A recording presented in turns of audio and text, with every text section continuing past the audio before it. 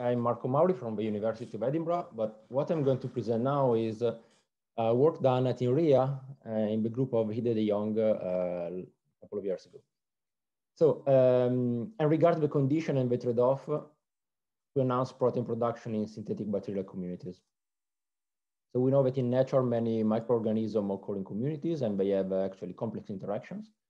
Despite that, we know very little about how these communities are established and actually maintained, so regarding their stability and composition.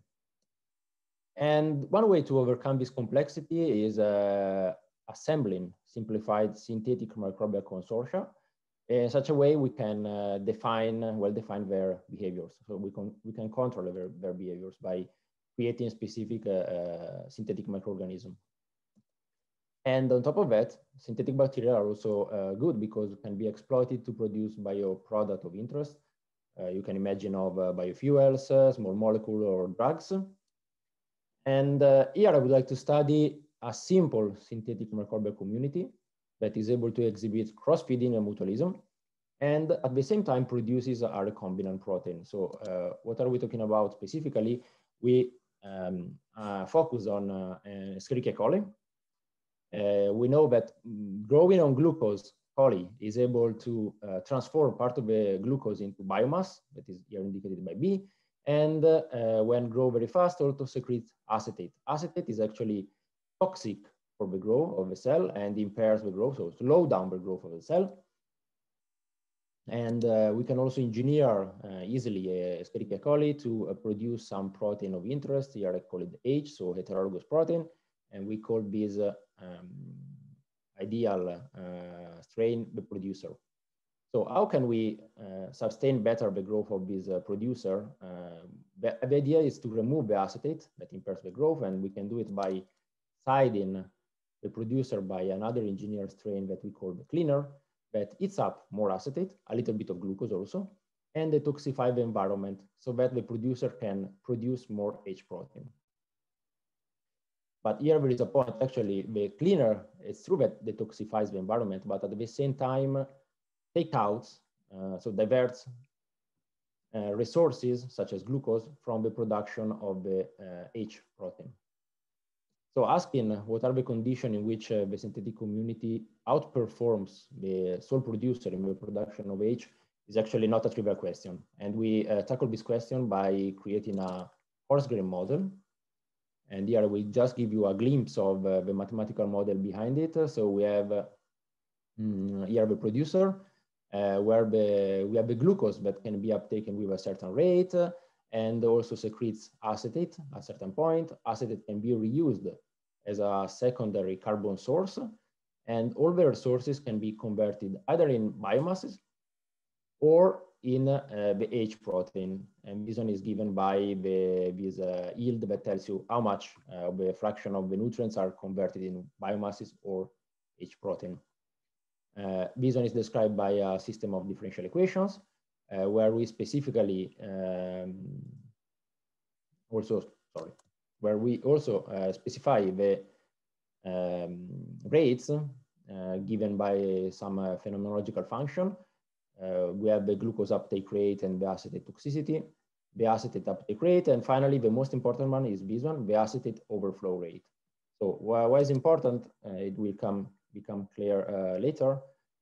Specifically, the acetate overflow doesn't happen at any time point, but only when the growth rate reaches a specific threshold. Before there is no acetate overflow, from a certain point on, when the growth rate is high enough, acetate starts to be secreted and also to be in the environment. We can also compute the growth rate, and this one simply by summing up these two equations that determines the whole biomass in the system. And what you find out is that the growth rate depends inversely on the amount of H protein that is produced. This is quite well known, so it tells you that producing an heterologous protein decreases the growth rate. So basically, it's a burden for the cell.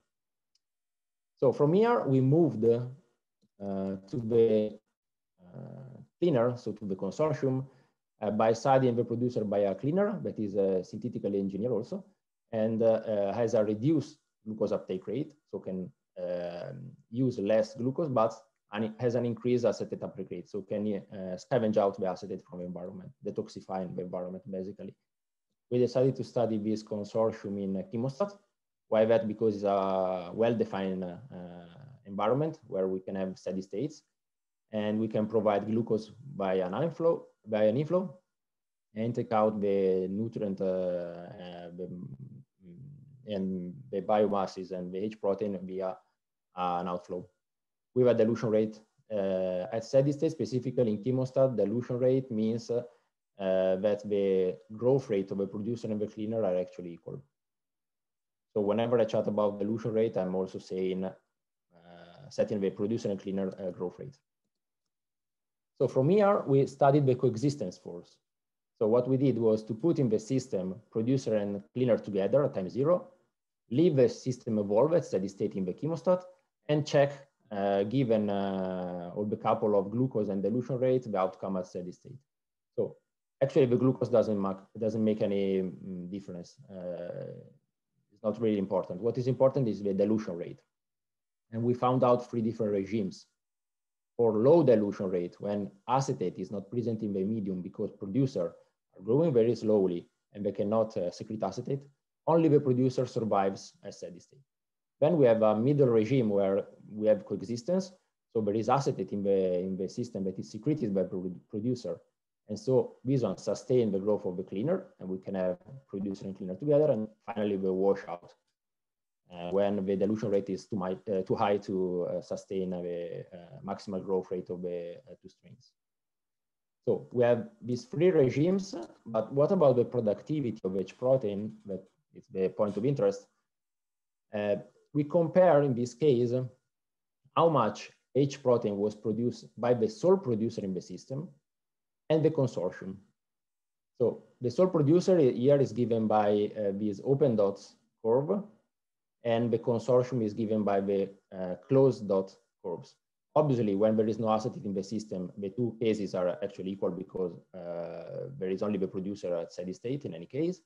When we have acetate in the system and there is coexistence, we see that productivity of the consortium is much higher than productivity of the sole producer. And that happens because the cleaner takes out acetate, and so the producer can grow better and produce also much more H protein. So in this case, we can improve productivity, but there is a drawback actually, and the drawback is this one. If you check the yield of the chemostat, so basically how much glucose goes in production of the H protein, or if you would like to rephrase it, the efficiency of the consortium in transforming the substrate into H protein, you see that comparing again the case of sole producer, this one with open dots, and the case of the consortium, this one with full filled dots, you see that the consortium decrease the productivity by increasing the dilution rate.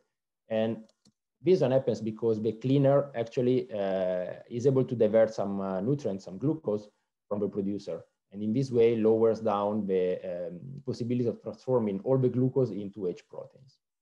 So we found this trade-off. Basically, the coexistence actually improves the productivity from one side, but also it lowers the process yield. And to summarize what we actually found, so basically we have studied a prototypical synthetic consortium where the productivity of a recombinant protein is improved under the condition of coexistence. And this one happens because we have a detoxifying effect given by the cleaner that removes the acetate. There is a trade-off in the system, so there is a gain in productivity, but there is a price to pay that is very reduced yield in the system. And it's due to the cost of sustaining the cleaner population. Generally, this one is actually a good point to link a single species to the community, because this trade-off is something that is actually well known for a single species. For example, what I presented to you is that the yield decrease by increasing the growth rate because substrate goes into overflow of acetate. And we found also this trade-off here at the level of community. So with that, I would like to thanks, first of all, the people that work with me, so Ida De Jong, Eugenio Cicumani, Jean-Luc Bouzet, and all of you for the attention. Thank you.